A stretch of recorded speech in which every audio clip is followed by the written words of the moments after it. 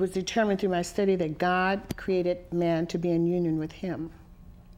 Our purpose is for God. This whole thing, the whole creation was created by him and for him. So everything is about God, it's not about us.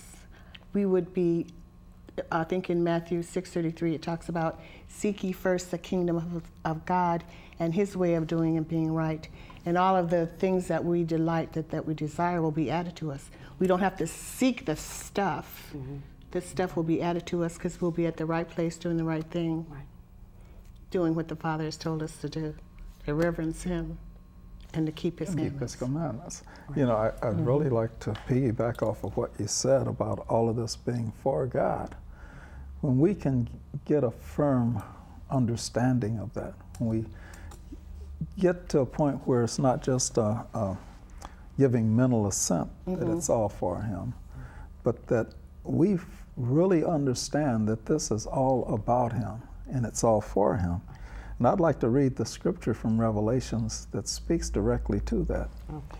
It said, "Thou art worthy, O Lord, to receive glory and honor and power, for thou hast created all things, and for thy pleasure they are and were created." So they were created for his pleasure, everything. If we're created beings, then we were created for his pleasure, not for our pleasure. And I like what Monica says, it does not eliminate our individuality. So we're not cookie cutters, right, we're all different. Mm-hmm. In fact, God spoke to himself when he created us. And so we are actually a portion of the creator of the heavens and the earth and everything else that's under it. That was his original intent, was to have sons and daughters that loved him and wanted to be with him throughout all of eternity and were willing to keep his commandments. He only gave Adam one commandment that said, "Thou shalt not." Now, he gave him more than one commandment, but he only gave him one that said, "Thou shalt not." And that was the test to see whether or not he wanted to reverence God and keep his commandments. And he failed to do so, but thank God that the Lord Jesus didn't fail. In fact, God doing this because he declares the end from the beginning. He doesn't determine our actions because he has given us free will. So he doesn't, put us in a cookie mold and say, this is how you're going to react to your life. Circumstances come up to us, and based on whether we're reverencing him and keeping his commandment will determine what we do. No, I see it as such a marvelous plan, such a glorious plan. To have beings that you're going to create, that you create, as God did, and have them to spend eternity with you, but only have them spend eternity with you if they, through a free will, desire to do so.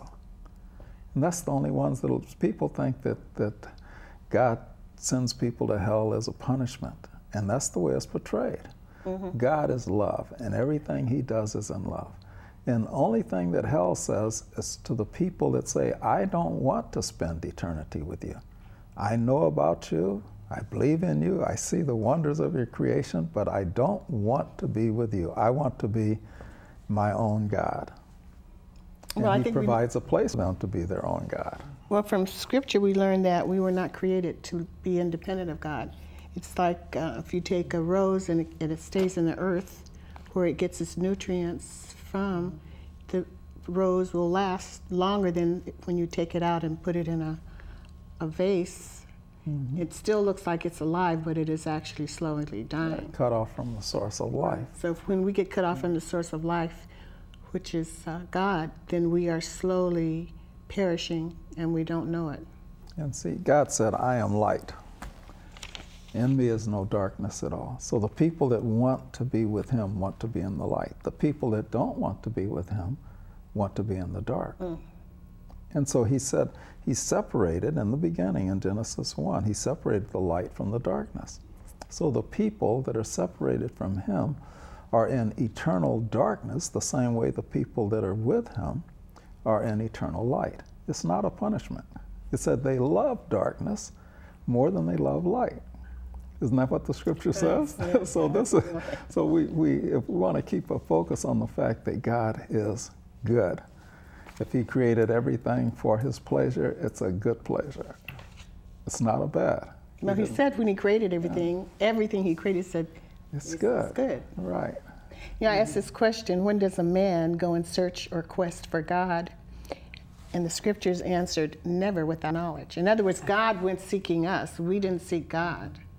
So, Monica, when you are determining where you are standing in terms of working your way into the image and likeness of Jesus, what are some of the exercises that you do to bring yourself up to a different level?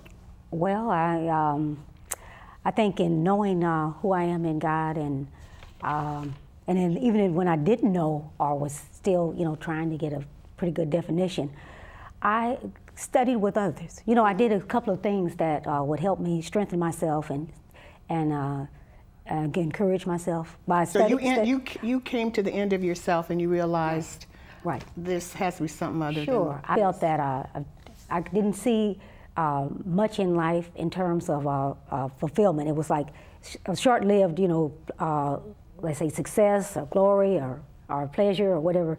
And so as I studied the Bible, I could get a grasp or a vague understanding that, there's internal happiness, there's internal love, there's internal joy. And how would I go about that? Well, studying with groups, and then even giving my testimony, as I grew, that giving testimony and sharing with others. Then I kind of felt, I was getting into of the walk with the Lord as far as what I was supposed to be doing, my purpose, going back to my purpose, and I enjoyed ministering with others. So it was a couple of things that kind of started opening the door, especially fellowshipping and studying with others. So we were all striving to find our purpose and to stay on it. So with our purpose coming back to fearing the Lord, we began to worship together and reverence Him and honor Him, give Him all the glory. And to obey His words, well, that came back to studying together. Well, what does it mean to you? What does it mean? What does the Bible say? Are we applying it to our lives? So that was some of the things, great revelation, knowledge of God started coming that way. Well, that's great what you just said. To realize that we have temporary joys here, or happiness, or times of pleasure, but there's a place that we can have eternal joy. Yeah. We don't have to. It doesn't have to end. It's nothing that we can ever see. God, there's no end with Him. It says we'll go with Him forever, going from one state of glory to another, eternally. Yeah. With respect to those that still believe that their plans are their plans, I think Scripture addresses it by saying, many are the plans in a man's mind, but it is the Lord's plan that will be established. I paraphrase that. Mm-hmm. So, in terms of our personal goals and plans, how does that work with respect to God's purpose and plan for our lives? Well, going back to the beginning, our purpose is to reverence Him and to keep His commandments. Now, His commandments that He's given us are all to bless us. Mm-hmm. And then He wants us to do what He said by being a blessing to others. I will bless you and make you a blessing. This was the idea.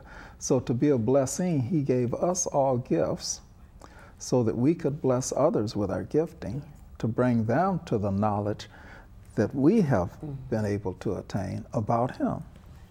To where what your lifestyle and what you're saying, that once you can share that with other people, that this is not all there is. There's an eternal joy. There's everlasting happiness, there's peace, then we can turn around and we say, well, rather than doing what God has gifted us to do, I want to go over here and do this. Mm-hmm.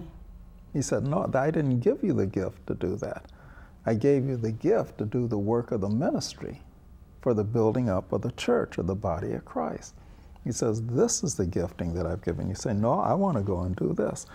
Well, He said His plan and His purpose for our lives would prevail.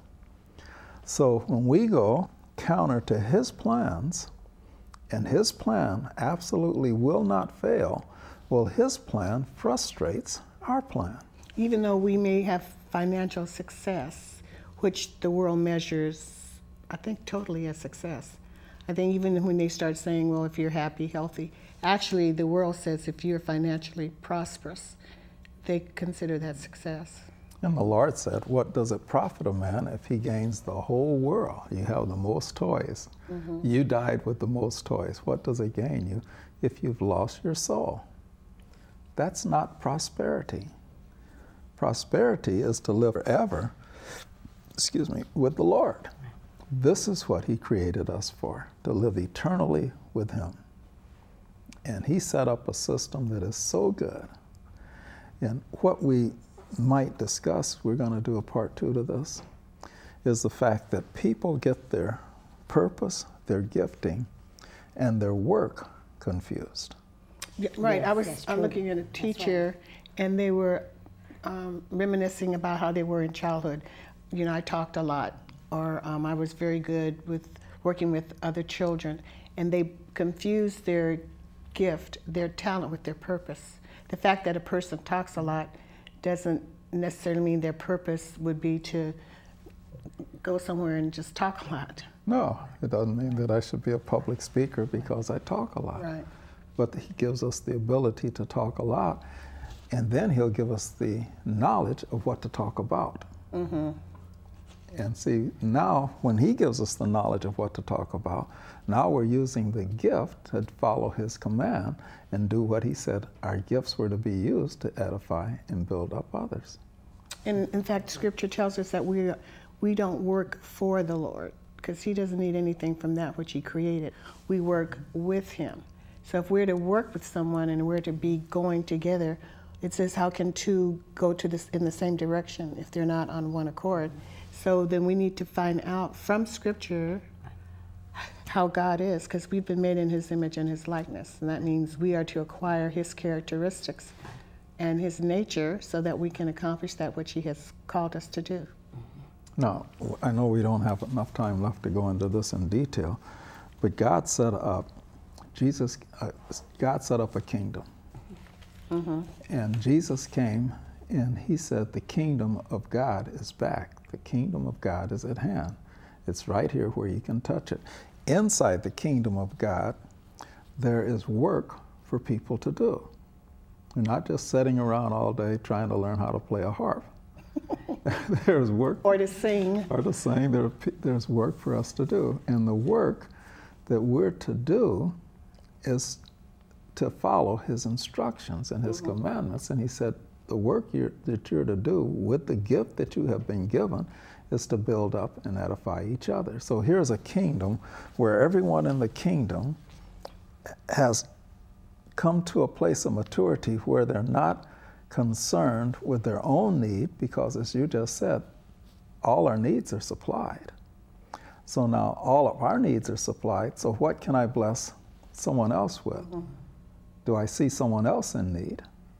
Are they in need of information that I have been given? Are they in need of the grace of God that they don't know about?